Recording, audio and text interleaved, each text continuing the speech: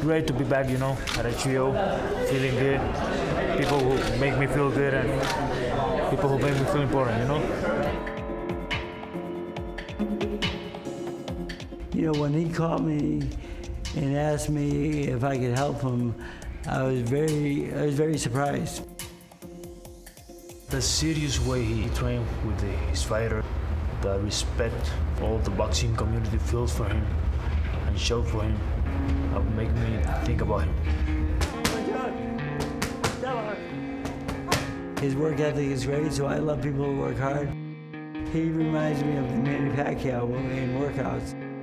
The way he made me feel comfortable and bring my best every day, every morning, and see them bring their best too, is make me work better.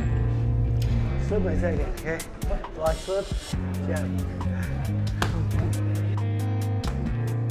Quick. Quick. We need to fight a good fight. I mean, let's face it, we're coming off a couple losses.